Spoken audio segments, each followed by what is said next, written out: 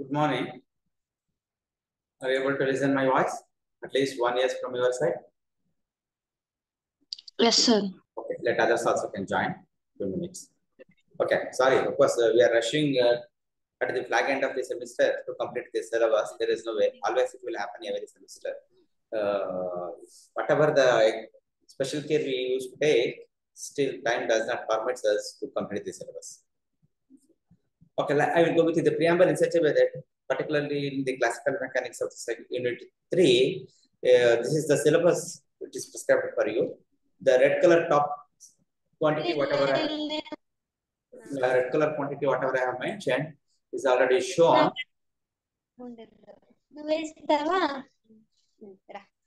Is already covered actually. It's already covered. And I will try to see this. This is you are well aware of that at least. I will try to cover this one.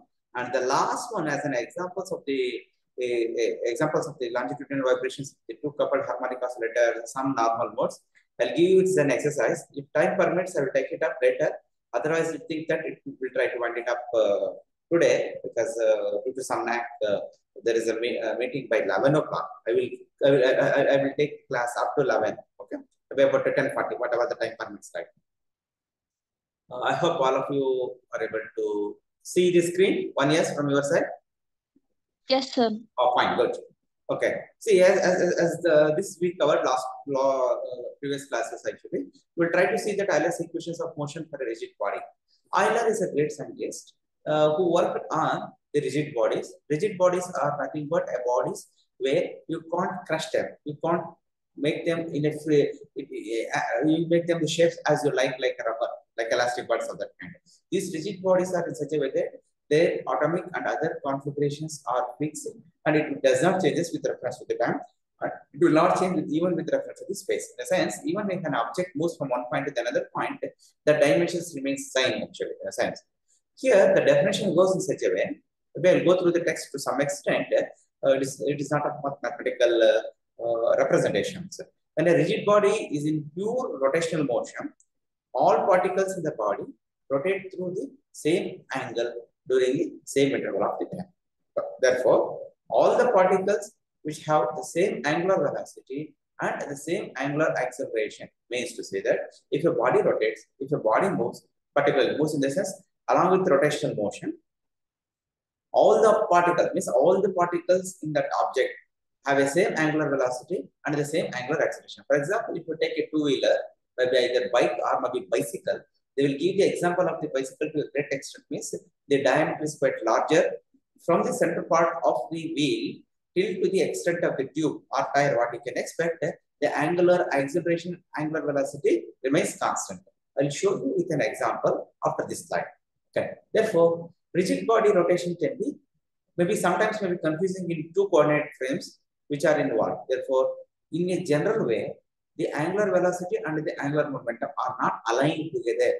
The motion of rigid body is conserved, which is observed in the same space fixed inertial frame, whereas it is simpler to calculate the equations of motion in the body fixed with the principal axis frame, for which the inertia tensor is known and is also a constant. What it means to say that we should not get mixed up with that.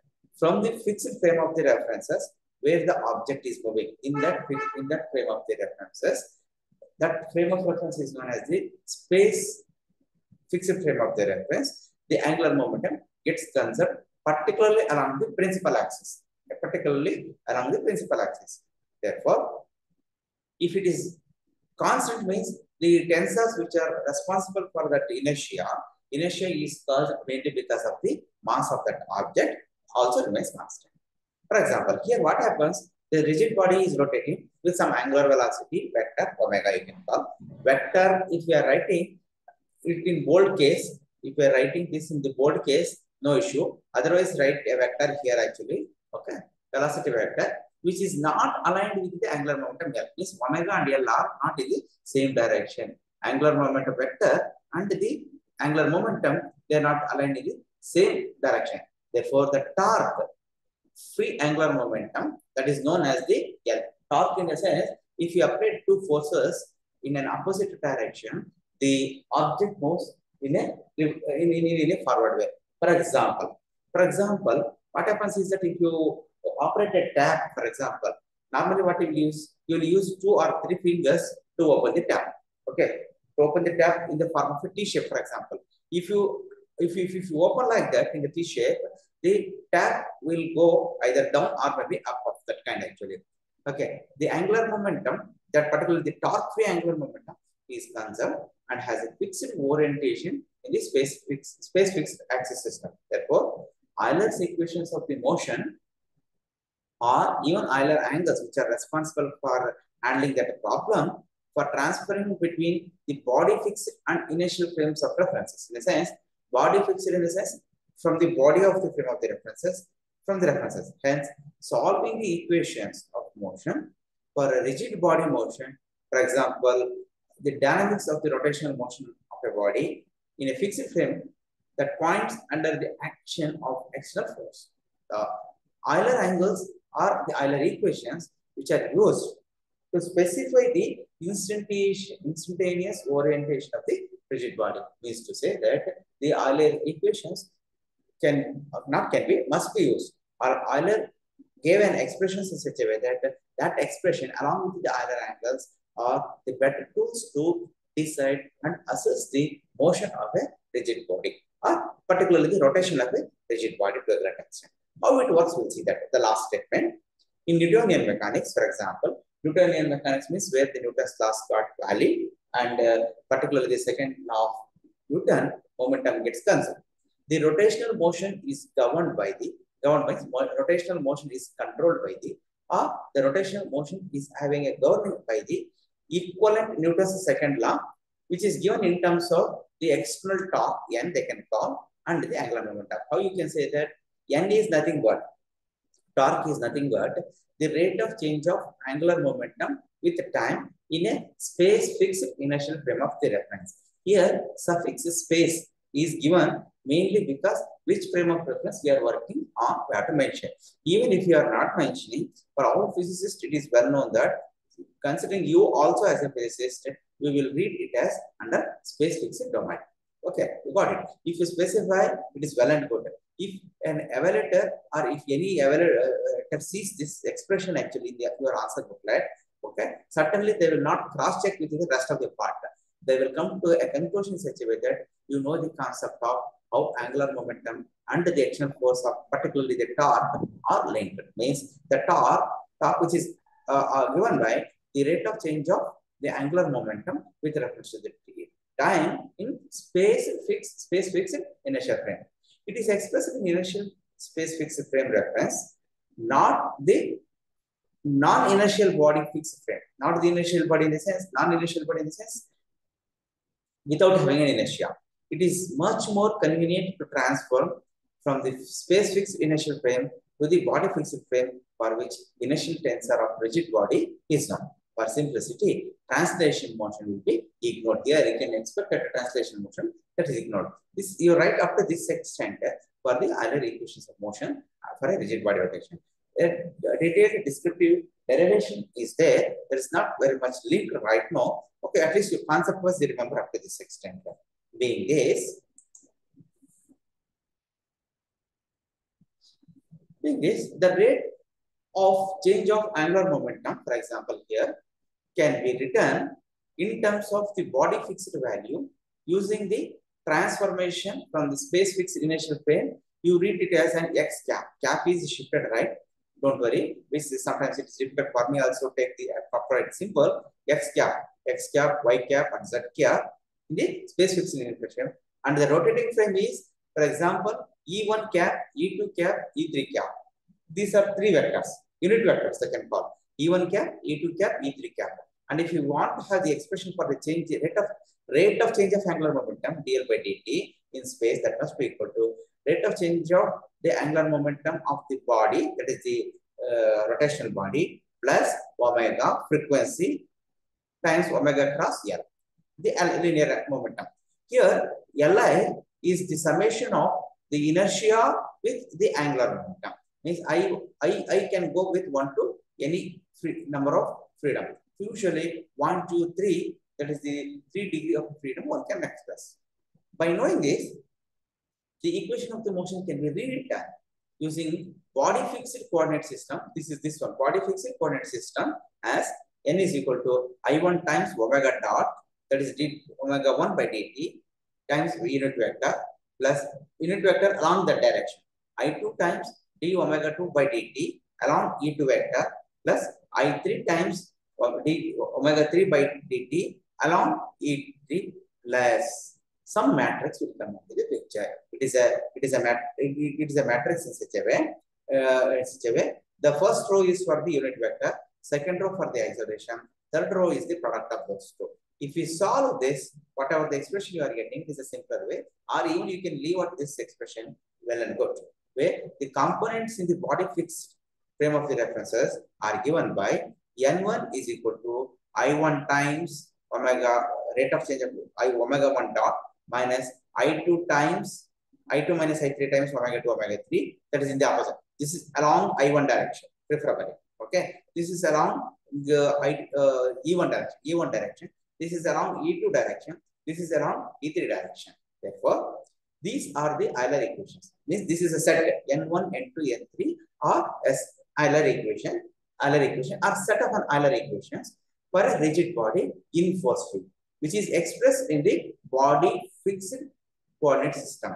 If not, even if you stop at this extent in a space coordinate system or space fixed reference frame of reference, it is well and good. If you extend it till to this extent, or even only a single relation up to this extent, this is good enough in converting from space fixed reference frame to the body fixed reference frame. They are applicable for any applied external torque of n. The motion of a rigid body, which depends on the structure of the body via the three principal moment of inertia like I1, I2, I3. Thus, all bodies having the same principal moments of inertia will behave exactly the same, even though the bodies may have very different shapes. Okay, I1, I2, I3 is the unit vectors. If you are converting this matrix into an principal diagonal elements, either upper or lower diagonal elements, then it should be the eigenvalue. Product of only the principal diagonal elements gives you the solution or the determinant. What happens? Because of this, there is a deficiency of Euler equation, is that the solutions which yield the time variation of omega or rate of change of the omega with the time as seen from the body fixed frame of the reference axis and in the observer and not in the observer's fixed initial frame of the reference. In the sense, it should be from the frame of the reference of a space oriented arc. For example, if a spacecraft is moving and if you are observing means, you have to make the observation from the perspective of the spacecraft, not from the Earth, not from outside the space, outside the frame of the reference, and not the observer's fixed initial coordinate system. Therefore, similarly, the components of the external torques in the Euler equations are given with reference to the body here. This I1, I2, I3 with the body fixed axis system, which implies that the orientation of the body is already known. Thus, for non-zero external, means if it is having some torque actually, non-zero external torque, the problem cannot be solved until the orientation is known in order to determine the components. Means orientation of the object, orientation of the body problem, one should know. Here, remember how it looks like that actually. Okay. Here, being this, how that's up to that extent. Being this, the torque-free motion of a body is considered, but torque-free motion of a rigid body is considered. There are many situations where it is not the continuation one, it is the next topic.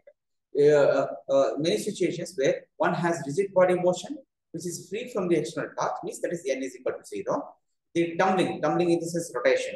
Okay, the tumbling motion of a juggler's pattern is one example, or a diver is another example, or a rotating galaxy, or rotation of the galaxies in general, or a frisbee, are the examples of the free rigid body rotation. For torque-free motions, okay, torque-free rotation motions, the body will rotate about the center of mass. Means everything rotate about the center of mass, and thus the initial tensor with respect to the center of mass is required. Means an inertially symmetric rigid body has two identical principal moment of inertia, where I1 may be equal to I2, both are not equal to 3, or I1 is not equal to I2 and 3, whichever the combination you can do. The two moment of inertia should be the same. That should not be equal to the third one. And providing a simple example that illustrates the motion. Okay. The force-free Euler equations, what we got it right now, for the symmetric body in the body fixed principal axis of the system is given by the last expression. You can take the same way here. Thing is that the one of the thing is not equal, this should be equal to 0. I1 is equal to I2 and n is equal to 0. N is equal to 0. If you apply, we'll get this situation. Means to say that how it looks like, you see that right side diagram in such a way. This is the reference point, omega 1 coordinate 1 system, omega 2 coordinate 2 system. This is coordinate 3 system, omega 3, or we can call it as an earlier I told that unit vector 1, vector 2, vector 3, or you can call it as the same thing only. This is subtended by an angle alpha for the omega. This is rotating, this is revolving actually. This is the force-free symmetric top. For example, here, this how the top, bugri, they will call it in Kannada as a bugri. The force-free symmetric top of an angular velocity omega, which is having a precision, which is precise on a conical trajectory about the body in a fixed symmetry of about omega 3 or vector 3 of this kind. How it acts, you just see that. Being this is a simulation. See, it is not simpler way. The object is rotating along with that, it is also moving. Okay, see, since you start from here, it is rotating a ball, swinging ball, they can call actually, whichever, maybe in cricket or maybe any another game also they can go. It, along with the swinging, it also moves. That is why the directions cannot be known. Yeah, as a precision with the tabletop is considered, can give the gyrometer as the one of the example actually, precision of a gyration they can call. Refer to the left side actually. Precision is a change in the orientation of the rotational axis of the rotating body. In an appropriate reference frame, it can be defined as a change in the Euler angle. Here, angle also can be considered. Euler angle is the angle subtended from the center to the extreme point, whereas the third Euler angle defines the rotation itself. In other words, if the axis of the rotation of the body itself is rotating, see that if the axis, this is the axis of the body of itself is rotating about the second axis, that body is said to be precising about the second axis. See, this is precising about the second axis. A motion in which the second Euler angle changes is called the nutation. This is a term actually. If the Euler angles are changing, that terminology is known as the nutation. In physics, there are two types of precision, like either torque-free and torque-induced. This is the torque-free motion actually. You can see here, rotation of the earth is also taken as the example like this actually to a great extent. This is somewhere here, the earth rotates with its precision actually. The angle is here and the rotation is also angle of the same case. Green color, whatever you have shown is that extreme case is for the rotation, how it can go. Okay. Blue color is for the precision. I don't know whether you can able to capture it or not in your mobile display. This is a circle actually here.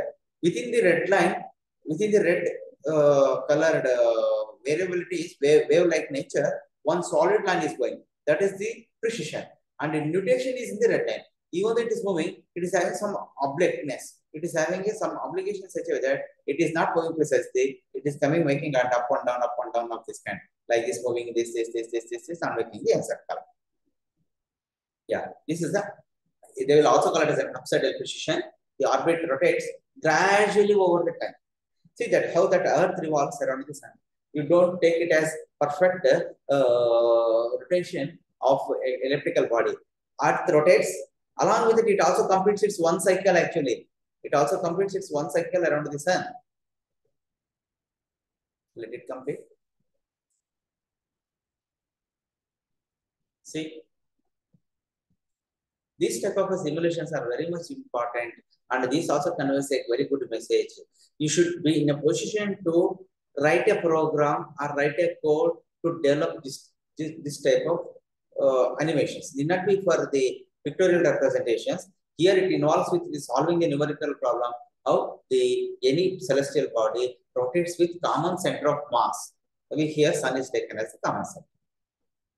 Okay, here up to this section means this is up to this, these three bodies covered right now. With some explanations, you can elaborate it. Let us switch over to this small oscillations in the same syllabus, same unit actually. Okay, small oscillations are the oscillations which can be caused due to the small perturbations, small variations they can cause. When the energy of the system is very close, okay, here they can define in such a way that if the small oscillations are the oscillations which are caused by the small forces or which are caused by the small dampness or dampness. Maybe you can take simple harmonic motion or any wave motion or maybe any kind of an oscillations you can take, doesn't matter. Here, when the energy of the system is very close to the value of the potential energy at the minimum, for example, you choose this one graph. This is the energy curve. This is the potential energy. This is the x-axis, is the distance. Okay? The potential energy varies in such a way that comes down and reaches a minima at some point. They can call minima. They are calling because it can have several minimum values. If it is only one value, you can call it as a minimum. One upper value or larger value, you can call it as a maximum. If there are several minimum and maximum, we can call minima as the plural form of minimas, or maxima is the plural form for maximum. Okay. Here, when the energy of the system is very close to the potential energy at the minimum, this is the u of x. When u of x tends to 0, or when u of x is equal to 0, tends to 0 or equal to 0, then we can say that the object is said to be stable, or it must have a lowest or the least potential energy. We shall show that the system will undergo small oscillations about the minimum value of x naught, here to here, here to here of that kind. If you use the Taylor series, for example, or by making use of the Taylor series or with the Taylor formula, to approximate this potential energy function which is having a polynomial, you can write this as the polynomial. T must be equal to T naught plus T1x plus T2x square plus T3 x cube by 3 factorial T4 of x to the power 4 by 4 factorial. How that Taylor series can go or expansion can go. We are making it as an approximate. Of course, you can restrict it to the second polynomial accuracy or third polynomial accuracy. That depends on the problem. We shall show that near the minimum x naught, we can approximate the potential function by a quadratic equation. Quadratic equation says x square plus 2x plus 1 is equal to 0. That is the quadratic equation you can know. You are well aware of it. And show that the system undergoes a simple harmonic motion. See that between this energy and this line, there is a small variation. It undergoes a simple harmonic motion for small oscillations about the maximum x naught. Here, about the maximum x naught. Means to say, an oscillation is defined, any kind of an oscillation. It is not wave oscillation actually. Waves are different. An oscillation is defined as a disturbance that repeats with time. There is no doubt.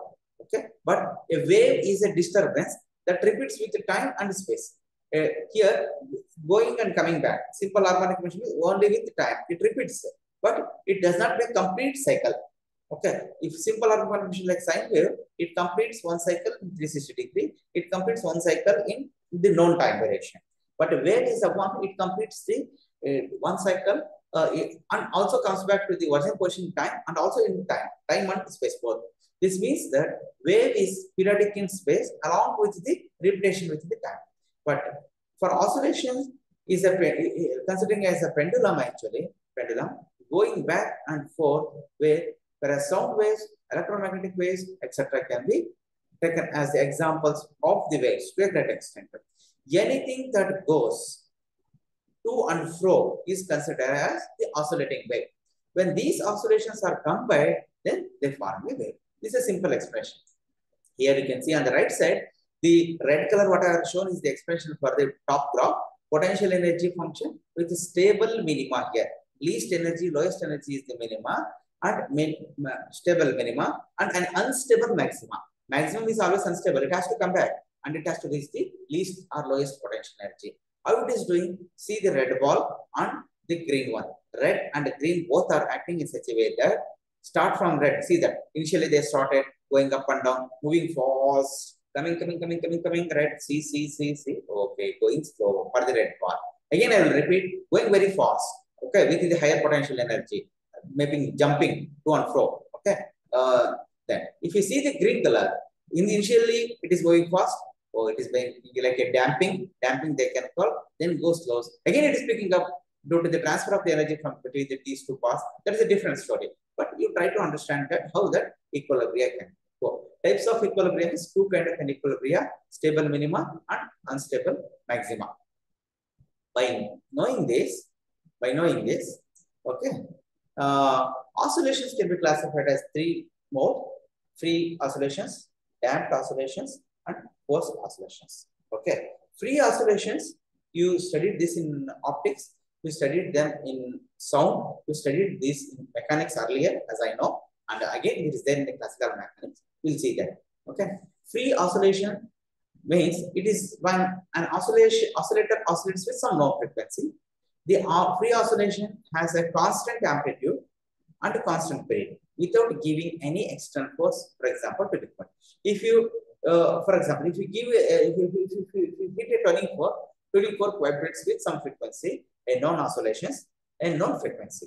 Because frequency of the tuning fork you are aware. If you know the frequency of the tuning fork, certainly the frequency tuning fork oscillates with that frequency, maybe 400 Hz, 300 Hz, 500 Hz, 700 Hz, whatever like this. Okay, until unless you set the vibrations, it will not vibrate. Damped oscillations. The oscillations that decreases with time is called the damped oscillation. Damped means with the oscillations will come damped because of the external forces.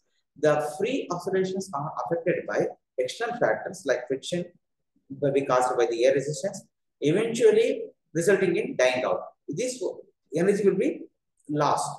These dying free oscillations that continuously decreases with time are damped oscillations. Amplitude and energy of the system will be decaying with time. This is how the damping oscillations can go. You can refer any textbooks or reference books for these things. It's a simpler way.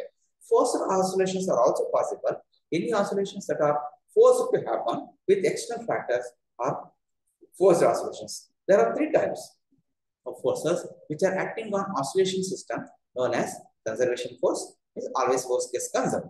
Damping force, the second case. The third one is that exciting force, means conservation force, free oscillations. Damping force looks like damped oscillations. Excitation force, which is an external force. Therefore, the damping of oscillations rarely happens.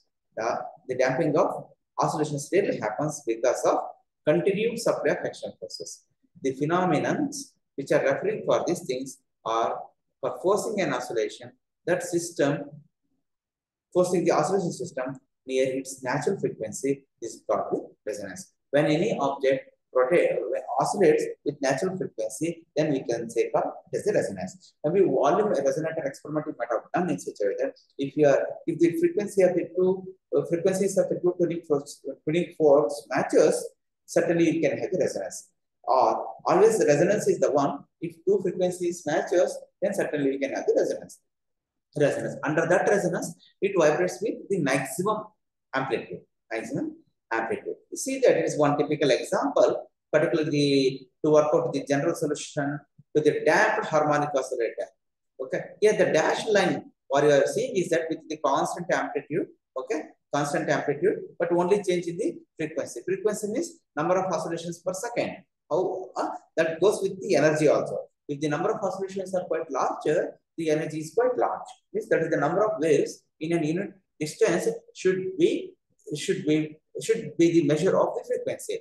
The dashed curve is the undamped case. In the sense, no damping at least. The magnitude is kept constant. Magnitude is kept constant. Okay, magnitude is kept constant. Here, see that this is the one. You can vary also. You can write. For example, this is this is one case. Then second case. Of the amplitude, this is a damped oscillations. Continuously damping becomes 0.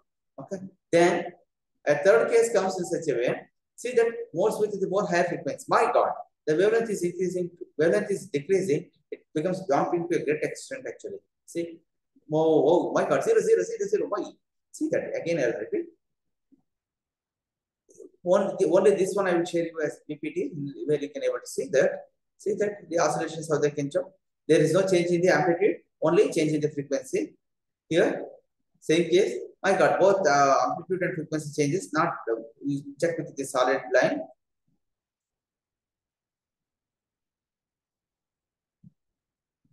Yeah. Being is Lagrange's equation of motion, particularly for normal modes and normal frequencies taken from. This is the last topic. Normal modes of oscillations in the sense any oscillating body or an oscillating body system is normal mode is a motion of the pattern in which every component oscillates sinusoidally at the same frequency and with the same fixed phase relationship. Both frequency and phase should match, and if it oscillates with that, we can call it as a normal mode. Normal modes description of a free motion occurs at some set of frequencies. These constant frequencies of a system's normal modes are referred to as either natural or resonant frequencies. A mass on a spring naturally oscillates. For example, if you take the bob, oscillates up and down at single frequency. But a stretched string, a mass on the spring oscillates with the single frequency up and down. But a stretched string with fixed ends has a wide range of vibration frequencies and patterns that it can produce. For example, you might have done one experiment known as the sonometer experiment to determine the frequency of the AC. Okay, if you give something, it is having different nodes and antinodes. Set of frequencies you can set up. Normal modes are the names that where you can expect it for modes of vibration that a string can exhibit. Therefore, the normal modes of vibrations are like asymmetric motion, symmetric motion, wagging motion, twisting motion, scissoring motion, and rocking motion. If you take an example, for example, like a polyatomic molecules. The frequencies, this is for the modes. The frequencies caused due to this are either normal frequencies or frequencies due to the perturbations. Okay, I will just touch upon these things, the modes of vibrations for polyatomic molecules. The first one is showing symmetric stretching. See that stretching is symmetric in both the cases. Stretching, going and up for all the molecules. It is for what type of a molecule? Polyatomic. Diatomic molecule will also be there with 2 atoms. Triatomic molecules will be there with 3 atoms. Polyatomic molecules with polyatoms. It is one chemistry example there, and we can choose it for any of those things. Okay, this goes with both the type of the stretching. Asymmetric stretching in the sense that there is a asymmetry between these two. Here, symmetric means the symmetry should be there, all either for the lower, maybe even for the upper of that kind. Okay, lower or upper of that kind. Why these two are coming?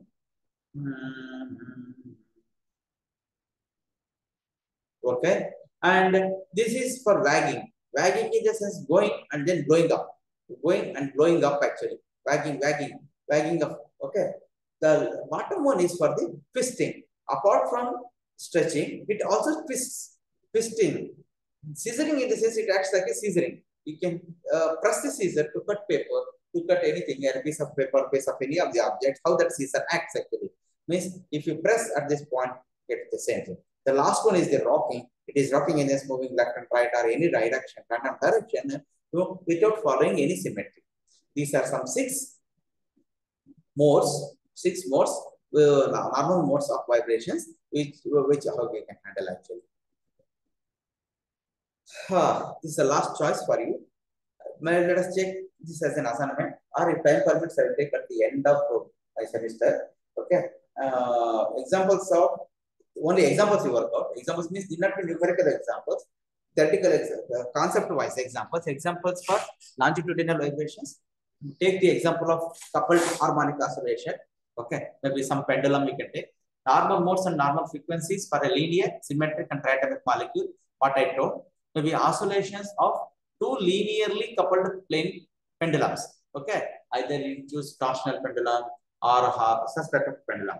So these three examples we just work it out. Okay, just have a class, just have a note on these things actually. By this, it is the end of the second unit to a great extent. I also having some assignment right now. I'll wind up right now. In another 2-3 minutes, the session will also go off actually. Okay. Okay. Tomorrow, Shushila madam will engage. Tuesday and Wednesday, I will engage first hour to cover the syllabus in 105, particularly on astronomy part. Some 3 topics are remaining that I will let you know. If you are having any doubt, I feel happy to answer to your queries. Thank you, one and all. I'll stop recording.